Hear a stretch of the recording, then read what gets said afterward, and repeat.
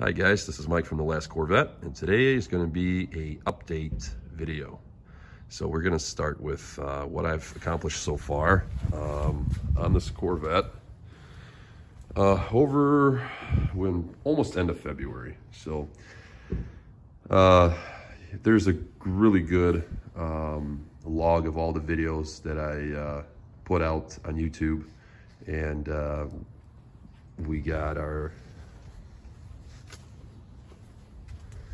Pioneer head unit right there. We also have a complete LED conversion that actually was done last year. We have a backup camera here, and all that's been videotaped and recorded as far as how I did it and what I did. Obviously the taillights I'm not going to change out. I just don't like any of the LED look taillights. I think they just, I don't think they belong on a Corvette. Everybody has their views, and it's fine. So if you like them, you like them. I'm not. I'm gonna keep these stock ones.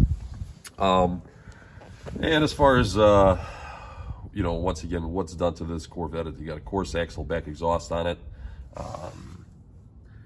And when I took everything apart, I had the rear bumper cover repainted, the driver's side quarter panel repainted. And its main reason was there was a small imperfection from somebody's detail job from God knows when, and the bumper had a little ding on it. So I just took it to a Matic Chevrolet. Big shout out to them.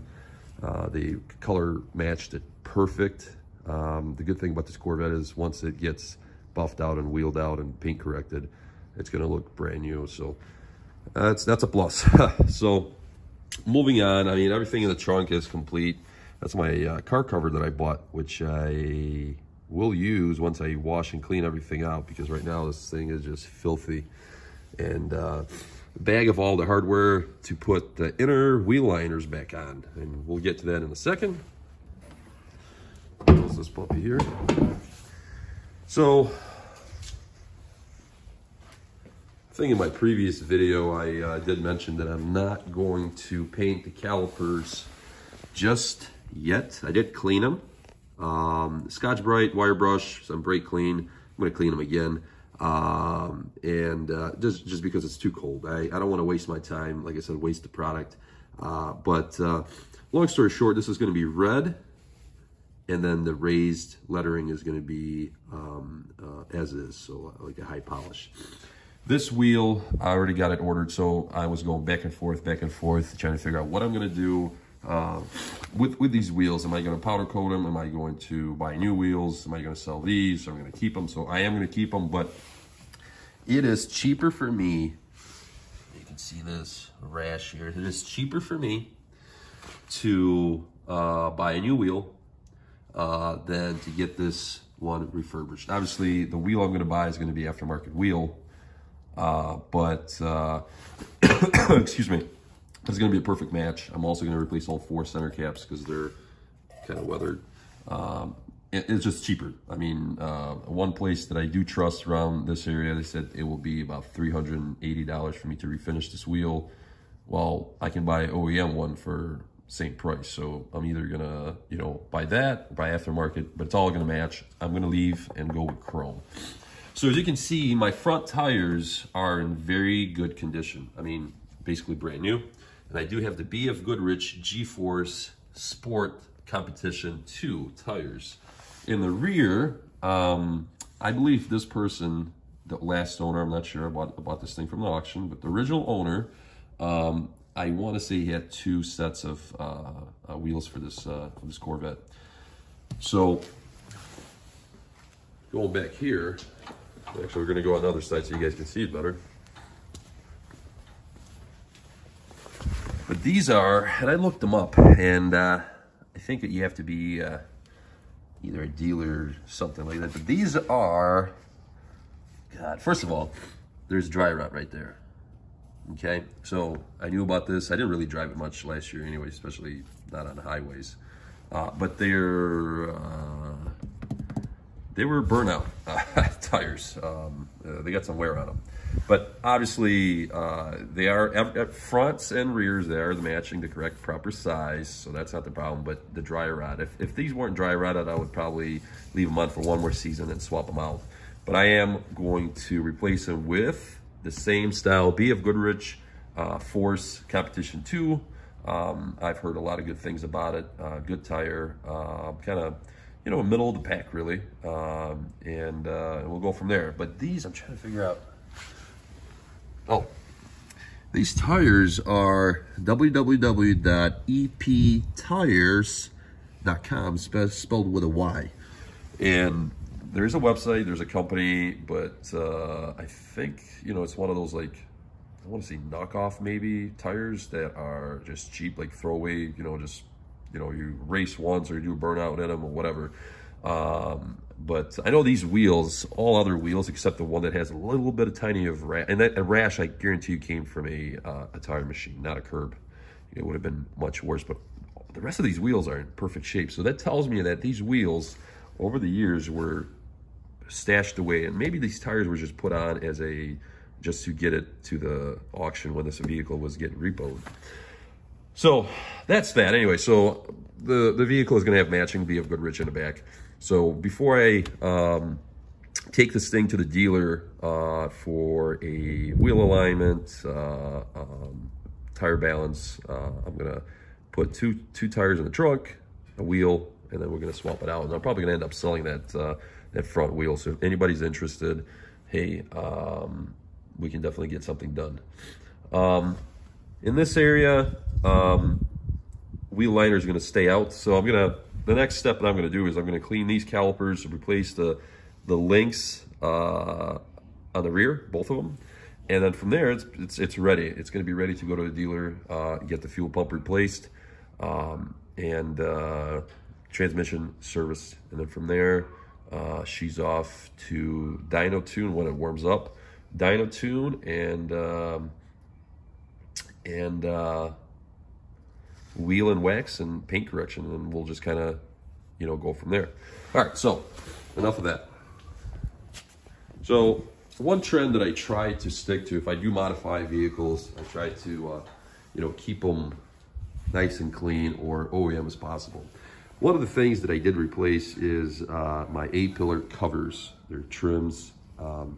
They're very known to crack, split right here. I did make a video, I believe, on it. So these are replaced on both sides. They were faded and they were cracked, so I replaced them. It's a process, but if anybody's interested, you can reach out to me on Instagram at Last Corvette, or you can you know, leave a comment below, and I'll tell you guys exactly where to get them, how to install them, how to uninstall the original ones.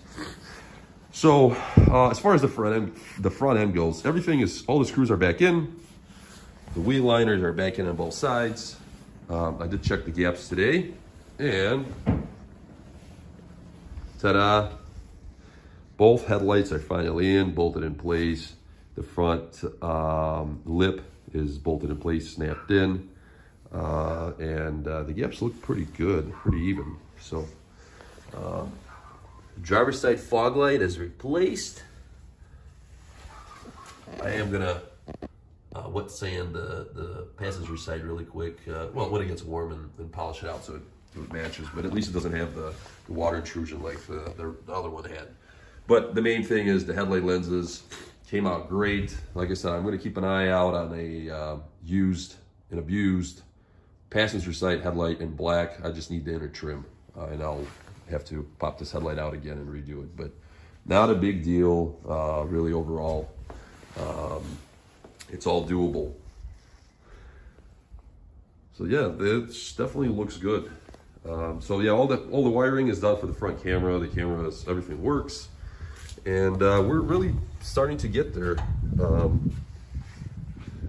You know, as far as getting this Corvette, you know, up to a level where it's going to be drivable and it's going to be reliable. E85 conversion is also to follow. I'm going to do that before, obviously, the dyno. Excuse me. I actually contacted Texas Speed.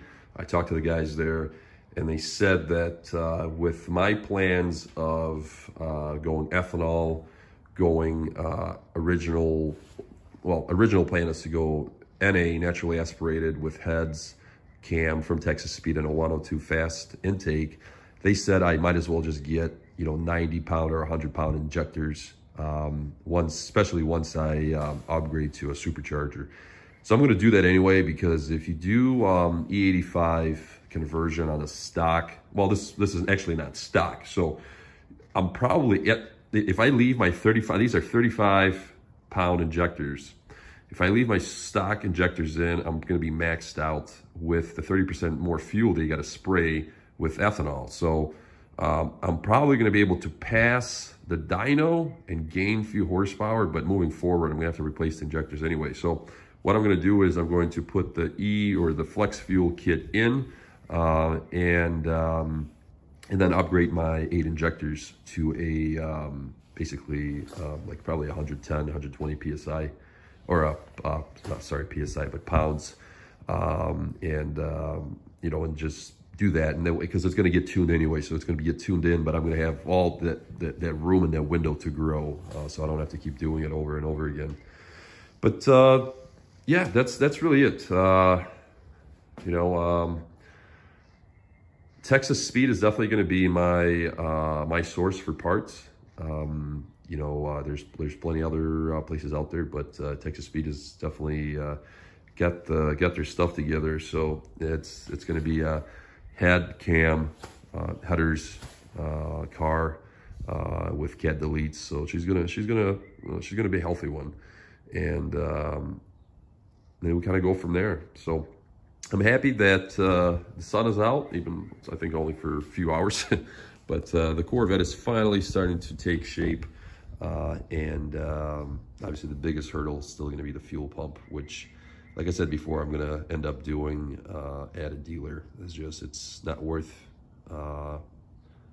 me to try to do it on the garage floor here. There's just not enough room. It's dangerous, and more than likely, being that it's original pump, it's going to be sticky, and the crossover pipe is going to fall apart. So I'd rather have it, happen on the hoist. Or if he has to pull the rear trans and diff out, it's going to be a lot easier to do it on a hoist at a dealer versus in my garage. So that's about it, guys. Quick little update. And you can definitely check out all the pictures, videos on either YouTube or my Instagram, which is Last Corvette. And I'll catch you guys later.